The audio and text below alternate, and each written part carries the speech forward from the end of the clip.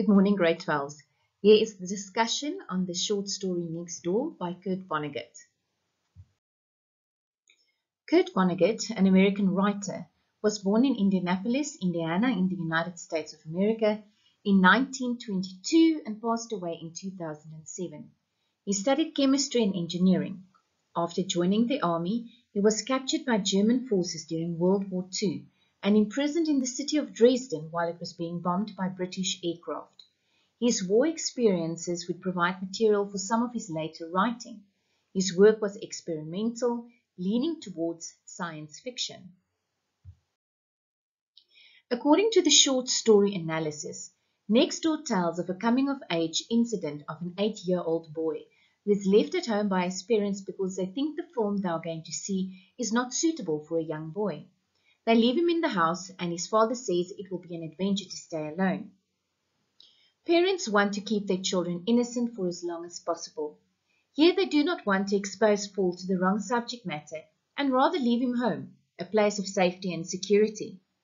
It is ironic that it is here, at a place supposed to be safe, that Paul is confronted, without the guidance of his parents to place everything into perspective, by infidelity and affair, violence, the screaming, the banging of the doors, the breaking of crockery, the shots being fired, and extortion, bribery, threats.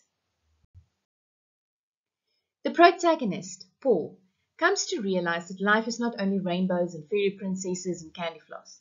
His childhood dropped away and he hung, dizzy on the brink of life, rich, violent, rewarding. This quote links to the theme of coming of age. He's not a child anymore. He realizes life is not only good, rich and rewarding, but also consists of bad parts, violent. Can you still remember when you realize that life is not only good things? When did you lose your innocence, your wide-eyed wonder at everything? How sad is it that childhood is lost so quickly these days due to technology at our fingertips? When we look at the vocabulary, on page 123, the word fidelity means faithfulness. Pulling a cork is opening a bottle and usually associated with alcohol. Engendered means to give rise to or be the cause of. Amiably, friendly, pleasant manner. Relished, enjoyed greatly. On page 124, judiciously, showing good judgment. Winced, made a slight involuntary grimace or shrinking movement of the body out of pain or distress. Frail, weak and delicate. Dissonant, jarring, discordant, not harmonious. On page 125, bewilderment, a feeling of being confused. Swell, a slang term meaning great or excellent. Crockery, plates, dishes, cups and so forth, normally made of china. Page 126, rending means to tear. Subversive, undermine power and authority. The Attorney General is the head of the United States of America Department of Justice. Din is a loud, unpleasant, ongoing noise. And appalled, greatly horrified. Page 127. Cooings, affectionate sounds. Philandering, a man who has casual physical relationships with women. Two-timing, deceitful or unfaithful. Two-bit, cheap or worthless. Lochinver, a young knight, a romantic but fictional character. Page 128, awry, out of the normal or correct position, askew. Squealers, people who inform authority of wrongdoings. Mulch is organic matter, straw or bark put on a garden to keep the soil wet and to provide nutrients. Billy club, a stout stick or club used by police officers in the United States of America. Haggard, exhausted, unwell. Urbanely, shows sophistication. Bizarre, very strange or unusual. Page 129, grappled means wrestled. Page 130, wistfully, with a feeling of regretful longing. Gaily, cheerful or in a light-hearted way. Chrysanthemum, a type of flower, and here you can see what a chrysanthemum looks like. Befuddling causes one to be unable to think clearly. Pungent, sharp, strong smell. Taboo, a perfume. And this links to the word taboo, which means forbidden by society and religion. The characters, we find the Leonards. They are considerate. They stay on the north side of the house that has been divided. The father does not like his wife babying their son. The mother, she treats her son like a baby, sings him a nursery rhyme, calls him her little adventurer. The son is 8. His name is Paul. He is tall for his age. He is thin, sweet-natured. He has good manners. He is still childlike. When we see after the incident, he hides after the incident. He doesn't go and investigate. He's still very innocent. He tries to fix grown-up problems with the naivety of a child. And he's also our protagonist. The Hagers are not so considerate. We find Mr. Hager, Lemuel or Lemke. He is small in stature. He's balding. He has a thin moustache. He lies, he cheats on his wife, he is not to be trusted. Mrs. Hager, her name is Rose, and she's a big motherly person. The third party is Charlotte. We start off by thinking she is Mrs. Hager, but she turns out to be the other woman. She's passionate, impulsive, a bit aggressive, big and blonde. She looks disheveled. She's desperate for Paul to keep quiet, and she is willing to try threats and bribery. All Night Sam, he works for a radio station called WJCD. This is situated in Norfolk, Virginia. He's an announcer. He calls himself the record man. He uses slang. Swell, dunno, okay, kid, gonna, blow his brains out. He's emotional. He's boastful. He sounds wise and authoritative. He's not a mathematician. 4 halves is not one. He's loud and he loves the sound of his own voice. The setting. As we know, it's in the United States of America, and according to the WJCD reference, probably Norfolk, Virginia. It takes place in an old house that had been divided into 2 dwellings by a thin partition. It could be anywhere during the 1950s to the 1970s. There are still dial phones, and the music is quite old-fashioned, from the 1920s through to the 1950s, these songs. The title, Next Door, names the setting and suggests that what is next door is not very far away. It can have an effect on our lives. Themes. We find conflict. The Leonards are in conflict over leaving their son alone at home and the mother treating their son like a baby. They do it very civilized. They're not harsh. They do not yell at each other. They are actually quite very friendly. Mr. Hager and the woman next door, they are in conflict. They fight passionately. You hear doors banging, you hear loud words, they are speaking very loudly, they turn the radio up so that no one can hear them fighting, very passionate. Mr. Hager and his wife go through conflict. They are reconciled after their argument about the third party in the marriage. Paul experiences conflict with Charlotte when she threatens him, also with Mr. Hager, who basically intimidates him into lying to the policeman. He also experiences internal conflict when he thinks he was the cause of a man's death. We find the theme of innocence, how innocent Paul is and how he tries to fix a marriage. And then also, as we mentioned, coming of age.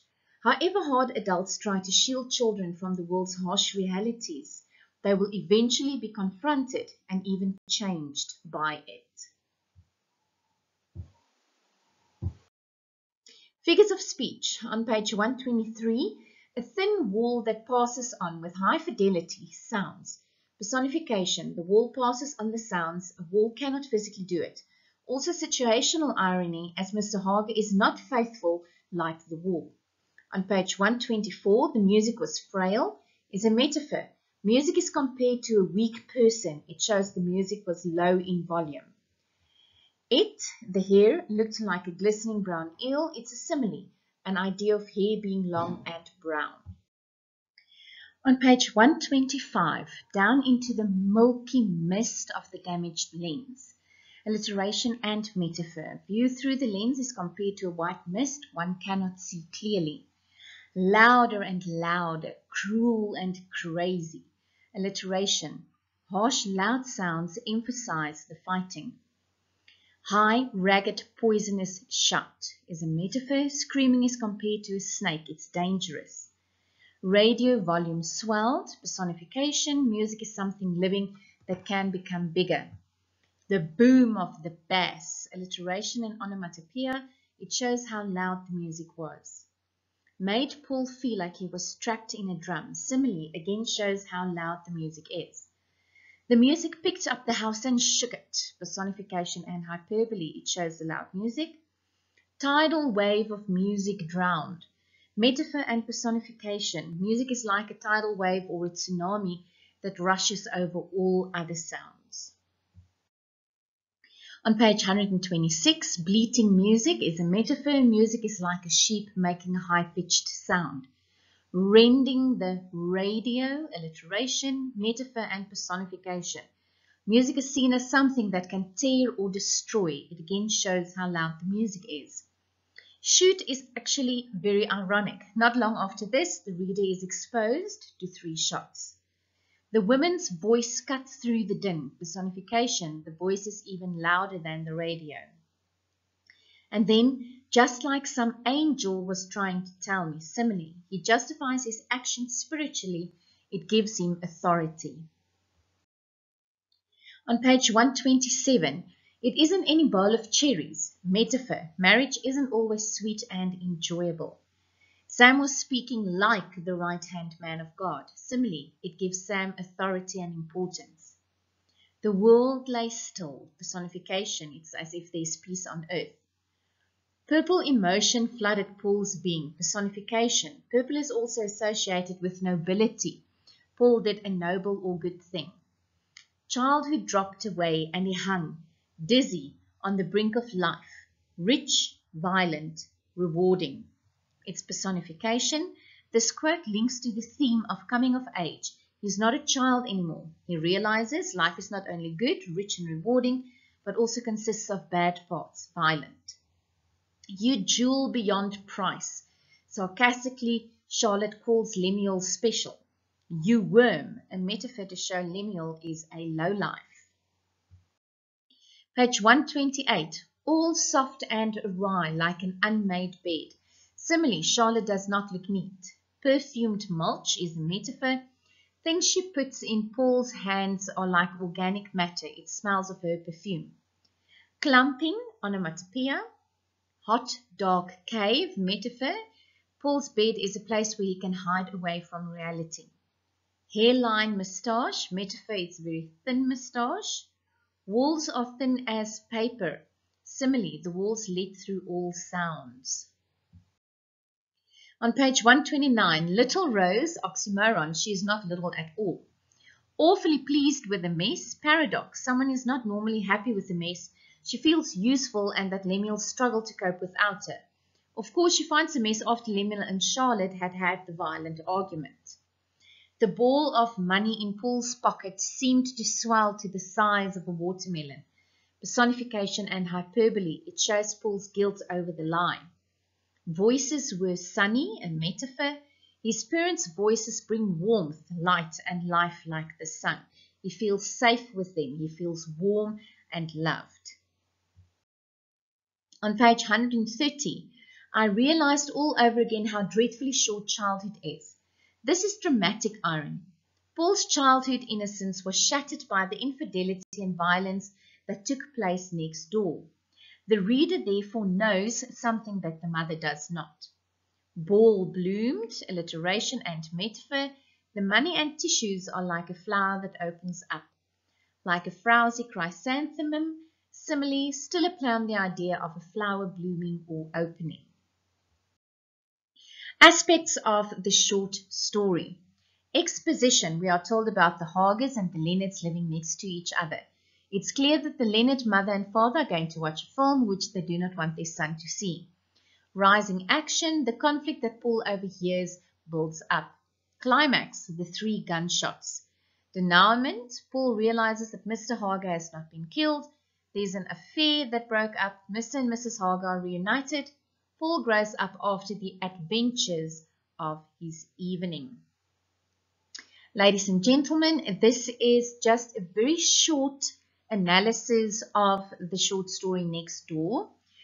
When we meet up again, I am going to hand you more notes on this.